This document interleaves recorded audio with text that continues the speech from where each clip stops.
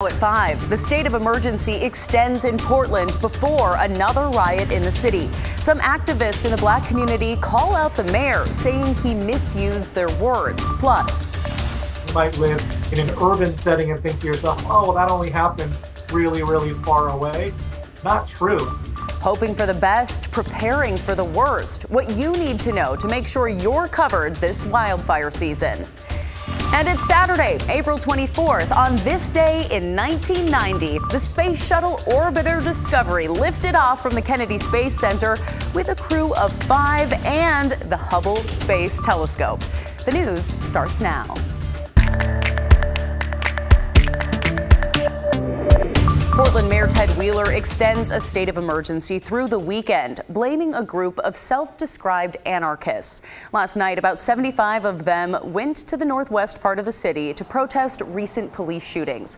They were marching on Northwest 23rd, breaking windows, tagging property with graffiti, and pushing their way into a restaurant. Police then declared a riot. Officers arrested 2 people on criminal mischief charges. The state of emergency will remain in effect through 12 p.m. on Monday, but the mayor is now facing criticism for his remarks about dealing with downtown violence. Here's Christelle Krumwe. We must stand together as a community against this ongoing criminal intimidation and violence. Portland Mayor Ted Wheeler first declared a state of emergency on Tuesday following the verdict in the Derek Chauvin trial.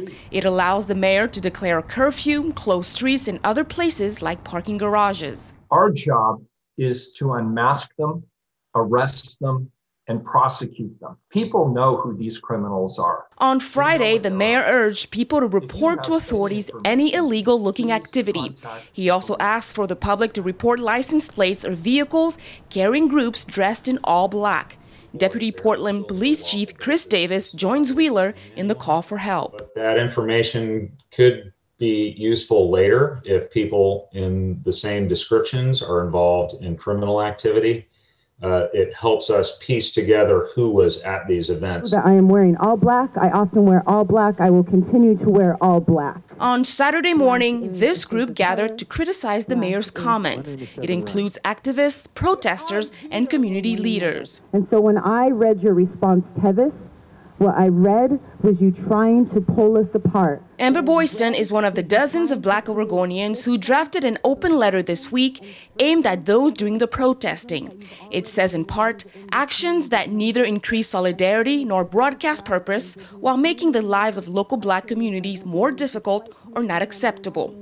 The group says while the letter also talks about concern with police violence, the mayor misused those words in his call to extend the state of emergency. If black people are speaking, I would appreciate it if people would listen to the words that we say and read the words that we say, absorb the words that we say, think on the words that we say, but stop adding your own lens to it. Sometimes you just have to be quiet and listen. Christelle Kumwe, KGW News. A new report details the 24 hours following the guilty verdict this week in the Derek Chauvin trial. Chauvin was convicted on 3 counts for the death of George Floyd. According to the Associated Press, at least 6 people were killed by police officers in the U.S. in the day following the verdict. For some, the shootings reflect a need for changes to policing. For others, the shootings are a reminder of a difficult decision that officers face. New tonight, police say 1 person is dead after being hit by a MAX train. It happened near North Interstate and North Larrabee. Officers were called to the area around 1:30 this morning. That's when they found the person who had already died. Investigators are still working to determine just what happened here. Well, the weather is cool and damp this week, but we are coming off a week of record warm temperatures and some wildfires. Galen Etlin gets some advice on how to be ready for an early season. In mid-April, less than a year since September's historic Oregon wildfires, people in Clackamas County had to evacuate again, including Joyce Walker. And I've had enough experience with fires that we just got in our car. And if last year is a lesson with toxic smoke, hospitalizations went up 10% for people that were experiencing respiratory issues. And with flames in metro area neighborhoods. You might live in an urban setting and think to yourself, oh, that only happens really, really far away.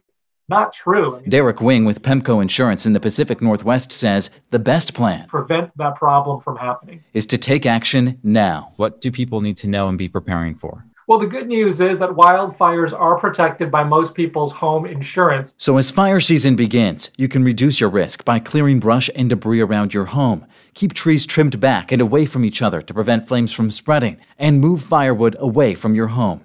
Next, have a plan for evacuation and essentials like food, clothes, water, and medicine packed in a go bag. Know where it is and easily accessible, so when they do have to evacuate, they can get it, put it in their car, and evacuate quickly. As climate change makes wildfires more frequent and more serious, some insurance companies are rethinking coverage in riskier areas. Double check and make sure, call your insurance agent, make sure that you're covered, make sure that you're good to go. And as NBC News correspondent Steve Patterson says, we all have a part to play. Focus has to be on what happens at a macro state level. So the best answer I could tell you is to maybe write a letter to your congressman saying that we need to do something to combat climate change and do something to clear all this vegetation out so these wildfires have less room to grow and less fuel to burn. Because as the risk grows, the more our neighbors hurt. To be displaced is probably one of the worst things that can happen. If your home burns, the rebuilding process is tricky during COVID, with lumber prices sky high and contractors booked out for months. Luckily, that wasn't the case for Joyce Walker, now home safe and even more prepared for next time. Just always better to be safe than sorry. Galen Etlin, KGW News. President Biden makes a historic declaration today, saying the slaughter of Armenians by Ottoman Turks more than 100 years ago is genocide. The announcement is a first by a sitting American president and goes against the government of Turkey. Estimates suggest around 1.5 million Armenians were killed or deported in modern-day Turkey in 1915. The country says Biden opened a deep wound, undermining mutual trust. The Armenian National Committee of America says it ends a century-long era of American complacency in Turkey's denials. Experts say the declaration will test an already chilled relationship between the two countries. The Indonesian Navy submarine missing since Wednesday has not been located. All 53 crew members on board are believed to be dead. Officials with the country's military say they found debris off the coast of Bali. It's part of the guidance system for a torpedo, and they believe it is from the sub. They also found prayer rugs, possibly from those on board. Officials say the submarine could have imploded or crashed, but as of now, they aren't entirely sure what happened.